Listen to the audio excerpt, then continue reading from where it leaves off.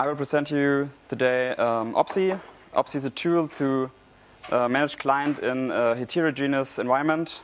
In modern IT, it's very common that you do not have just one operating system that does everything, but you have a multitude of operating systems that all need to be managed, and that should be managed in a very efficient way.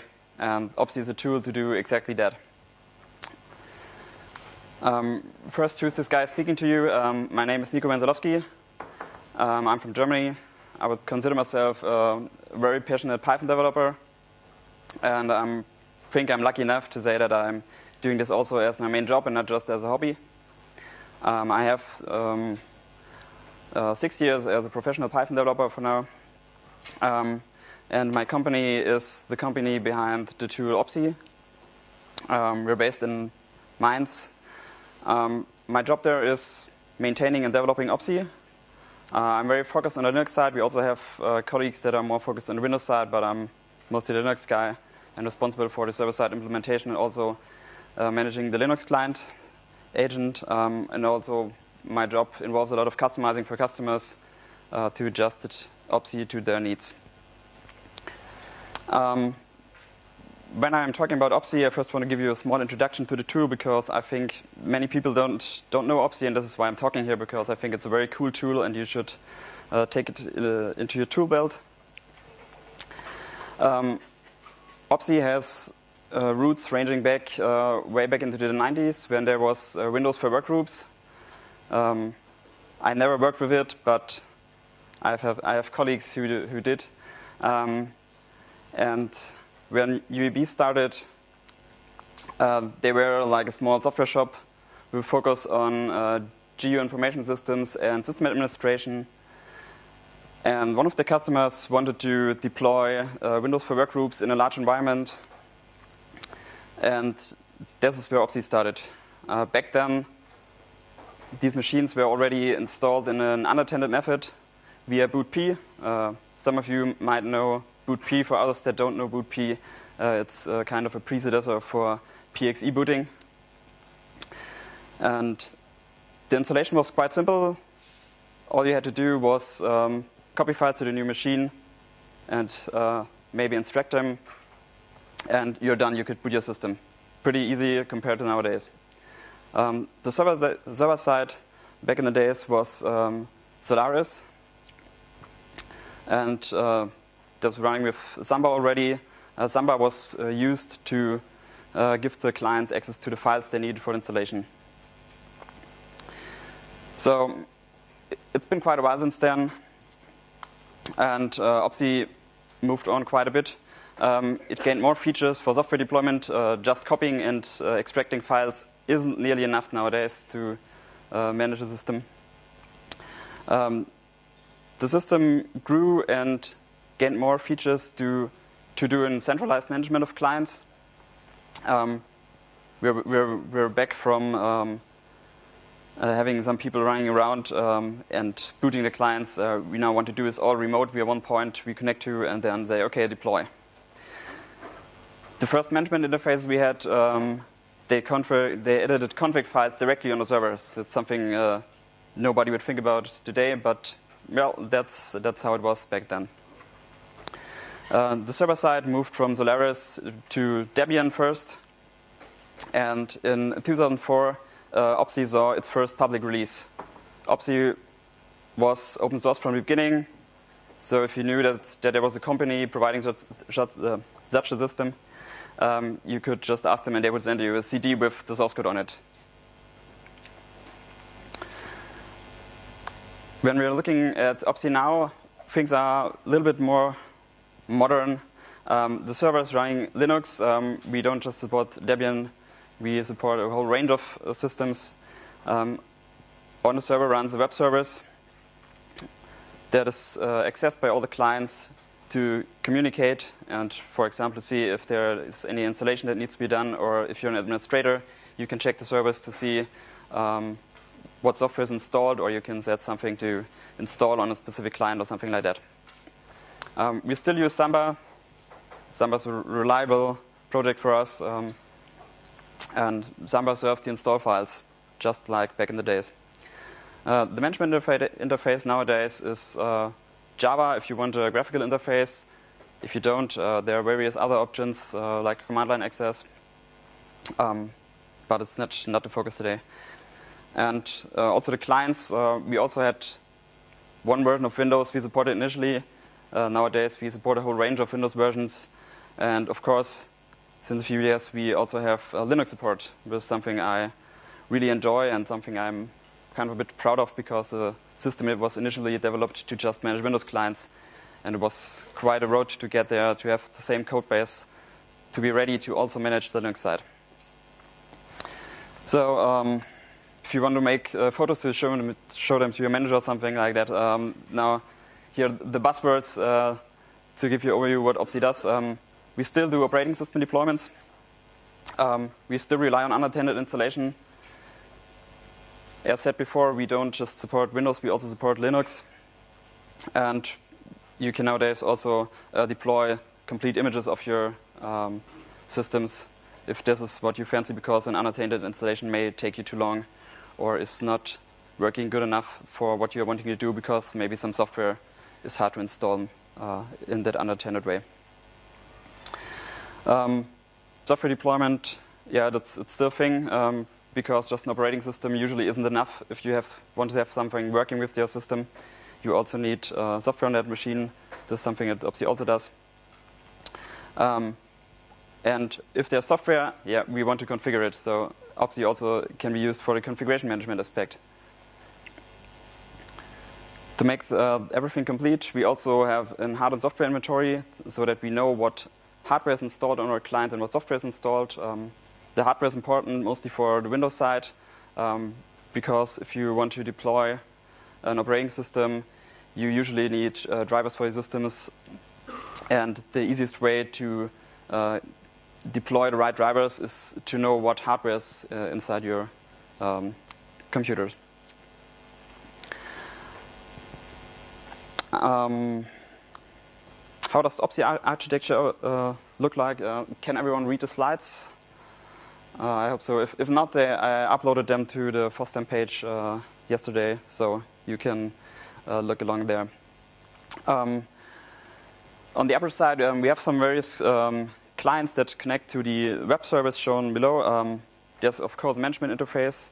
We have an agent, so opsi is a system that relies on an agent to work. It's not an agentless system. And at the upper right side, you will see the boot image. The boot image is what we use to prepare a client for the installation of a operating system. So a client will boot over PXE into that boot image. The boot image will prepare, for example, the hard drive, maybe create partitions or something like that. And then we'll hand the installation over to an unattended installer.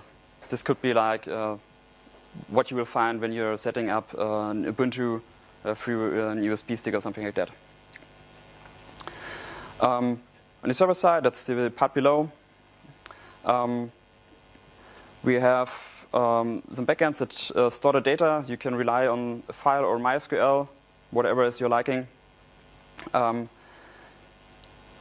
And most of the things we have on the server side is written in Python, and yeah, that's where I come into play. As I said before, I'm a very passionate Python developer, so I had my fingers in most of the components we have on the server side. To take a more specific look on the server, as I said before, we have a web service that speaks JSON RPC. We rely heavily on standards to make exchange with different systems easy.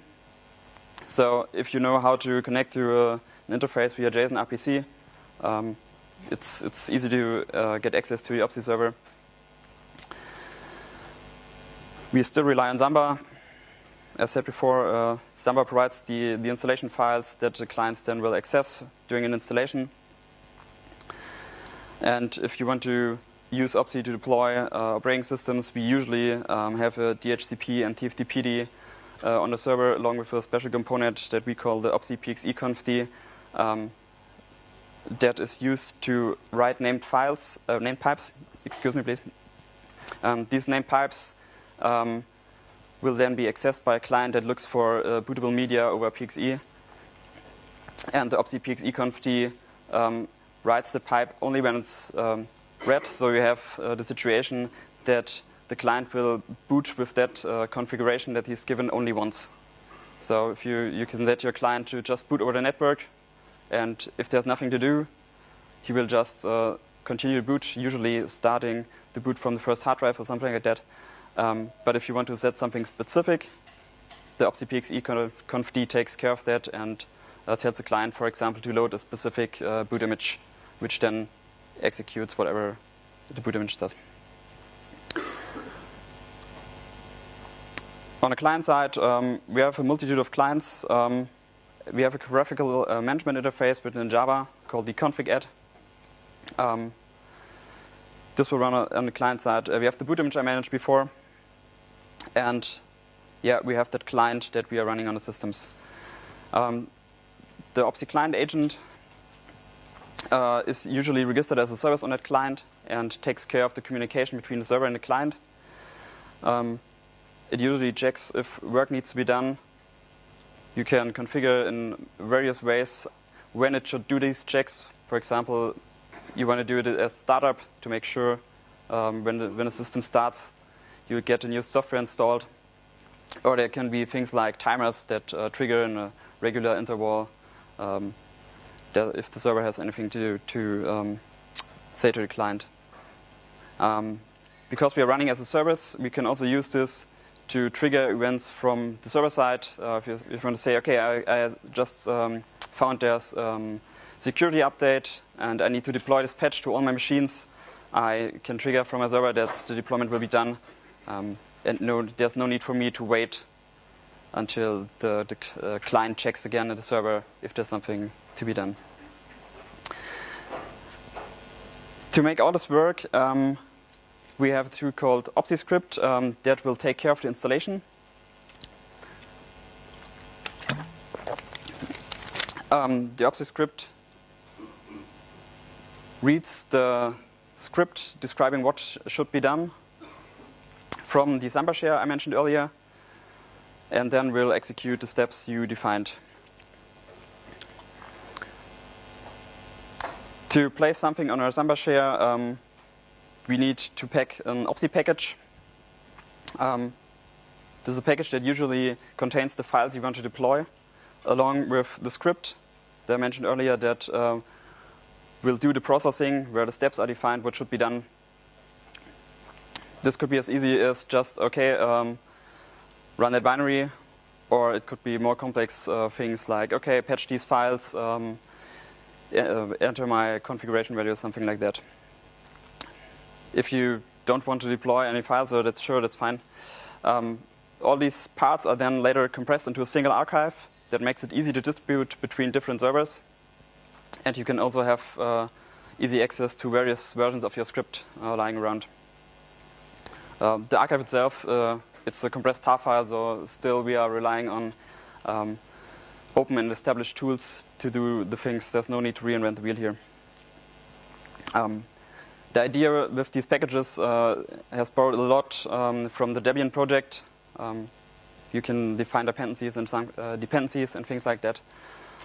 Because we thought this is a very good mechanism that they established there, and we want to use it for our tools. These packages you get will then be extracted onto your server, so the clients can access the files on the SMB share. So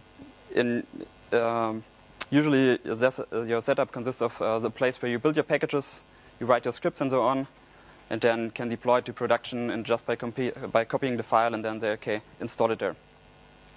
Pretty straightforward. As I mentioned before, there's opsi script. Opsi script is a language developed for the opsi project that focus on the tasks that an administrator may face when he is deploying things to a client. And it could be stuff like, for example, on Windows you want to edit the registry. As a Python developer, I would know what I should do with Python, but I have to admit that it's not the most straightforward way usually to do things. And I'm glad there's opsi script for tasks like that. opsi script has a syntax tailored to the tasks that should be done, for example, the registry, but it's also open to reuse existing solutions. So if you have, for example, a bash script written that does the task you want to do, and you just want to deploy it to all your servers, yeah, sure, use opsi and just call the external script. Opsi script is also the name of the interpreter. When opsi started, the thing was called opsi winst, which stood for opsi Windows installer. There's the Windows heritage there. But since we are also managing Linux clients with it, we felt that we should rename it to opsi script because it's a more general approach. So as the talk description said, I want to look at how can handling Windows and Linux be done. So you've learned about the system now. I want to focus a little bit more on the tasks that may are at hand. The first thing is it a good idea to have one script to handle both worlds? Okay, I can give you a good answer to that. I think it depends on the tasks that lay at hand, on the things that you need to do. In my experience, once a package gets mature and you're not changing it that much, it's easier to integrate both the Linux and the Windows version into one package, and then enjoy that.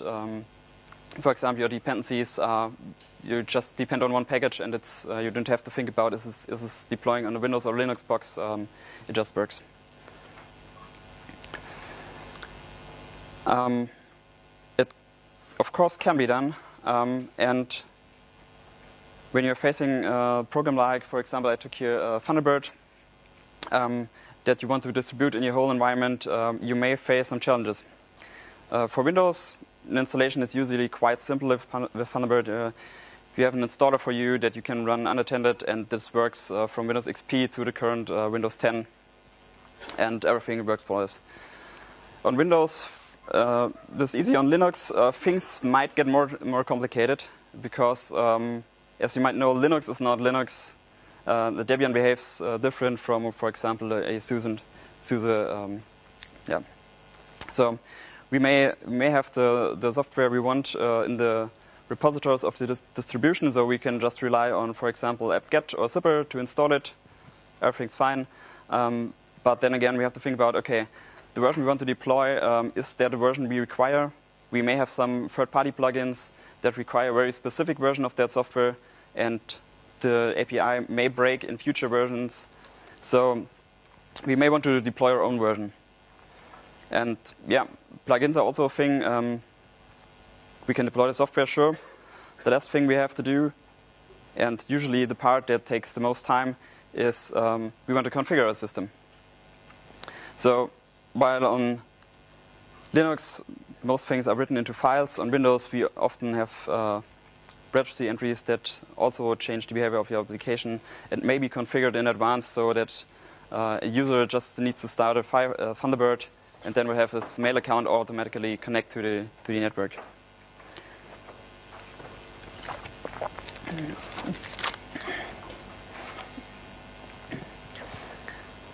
So to achieve that, we can deploy, for example, the Thunderbird in various systems.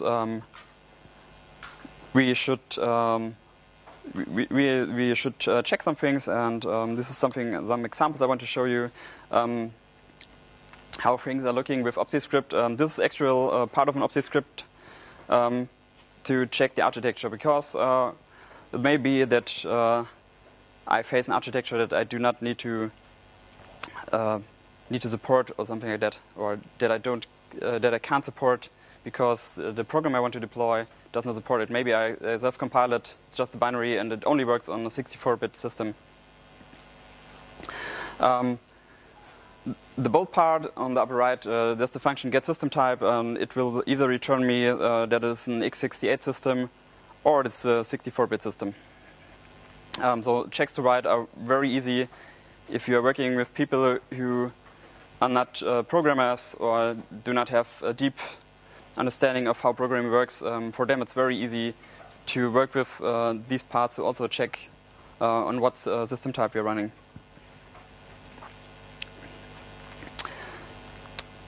In the same fashion, we can then detect our operating system. That's important if you want to make sure that the appropriate calls are made.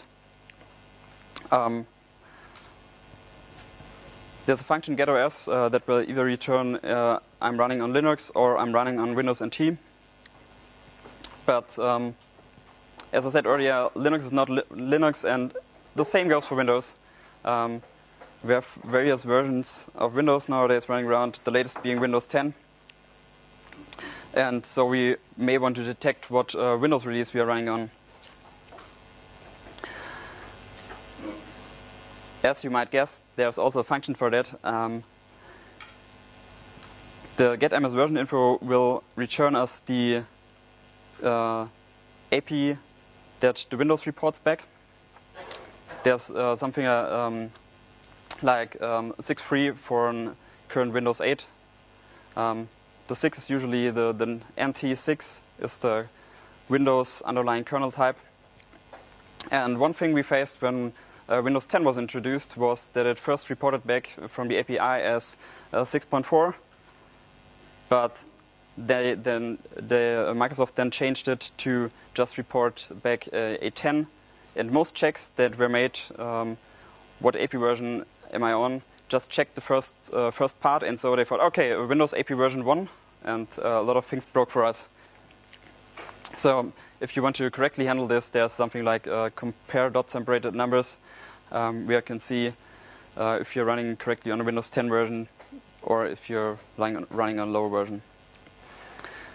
Windows 10 also has new challenges for us. Microsoft says it's one system and you don't see any differences. It just works. It will be the last Windows ever released.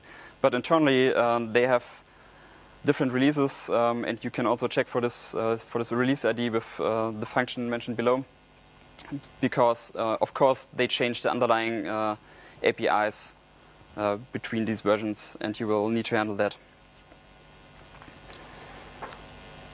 What we have for the Windows side is, of course, there also for the Linux side. We can check what version we are running on, what distribution we are running on, so that we can call the appropriate tools if we need to. I think it's also very straightforward to understand. We have a switch case in this case, and we just check do we have a Debian, Red Hat, or SUSE, and then work accordingly to that. If we want more specific information, there also is a function for that, of course. That's similar to the one from the Windows side, so that you don't have to learn everything from anew. When we are working with Linux and we are relying on the package manager, this is something I usually do when using opsi. Something I stumbled upon in the beginning quite often was that there might be a package lock involved if you try to install your packages. So the package manager locked the resources so no other process can install during that time. And yeah, opsi also has ways to handle that. This function also has the nice possibility to kill the package manager if the things take too long. If I say, okay, I need to have this deployment done in like 10 minutes, so I can spend 5 minutes of that waiting for the package log, and if then nothing happens, I can just kill the package manager. It's not very nice, but you sometimes have to resort to things like that. As you have now seen what is possible, I want to give you some best practice that we usually deploy when writing scripts that should be running on different platforms. First thing first, use the opsi script constants like the script path to avoid hard coding paths, or something like where did I install that media, put it into a variable and change it accordingly. Hard coding paths, even if you just think, okay, I'm just writing this for Linux now, there may be the day when you need to change all your scripts because you hard coded that path and you nowadays want to run this on Windows. It happens. To make things easier here, the opsi script will do an auto-conversion of the slashes in the path, so you don't have to worry about is this a forward slash or is it a backward slash, because opsi will handle it for you. On the downside, one thing you can't do with this is you can't put slashes in file names if you want to. Okay, I'm fine with that. If you're using opsi to manage your systems, it's a very good idea to use the functions opsi provides because they usually are cross-platform. You don't have to think about what a system you're running on, and they just work. There are some special things like the registry access I mentioned earlier. This, of course, does not work on Linux, but nobody expected it to. Also, it's a good thing to share your libraries and talk with others. I learned very, very much with just talking to people and seeing how they are handling a script. And this is something I think everyone should do to extend their knowledge. So if you're not already convinced why you should maybe use opsi, opsi works great in different environments, also environments that may not be up to today's standards. You may face a system where you don't have an DNS. You can run opsi in multiple locations with just one management server. That's great if you, for example, have a university like this and you want to have each building treat them as a whole education because maybe the science lab for maths requires something else like the one the biologists require or something like that. You can use opsi as a ready-to-use solution. That's okay. Opsi is very versatile. We use opsi a lot at work. We, for example, married it with Jenkins to do automated testing. And part of why that's possible is the open API. And you can also extend the API with your own custom functions if you know a little bit of Python. So, what now? If you're new to opsi and you thought this wasn't so uninteresting what you hear today, I'd say just try it, have a look, share experiences. We have a great community of opsi users. Talk to them, talk to us. I'm very interested in feedback. And if you're already using opsi, why not give it a try to automate opsi a little bit more and to integrate it into your systems. This all works because of the open API. With that said, I want to give a small roadmap what we are up to.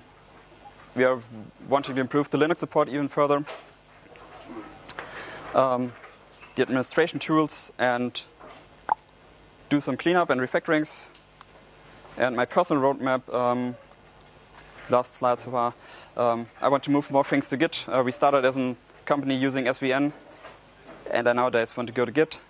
And I want to improve the work with the community and maybe provide a contributor license agreement. And as my time's up, for questions. Yeah. I would let you talk if it wasn't for the video recording stuff. Yeah. I'm still around here. If there are any questions I can't answer now. Yep. Fedora support is on the roadmap. Fedora is actually not being asked for that much, but we just recently had someone asking for it, so I will look into it. For the client side, I think, or for the server side. Okay. Yeah. More questions? Then, thanks for your time.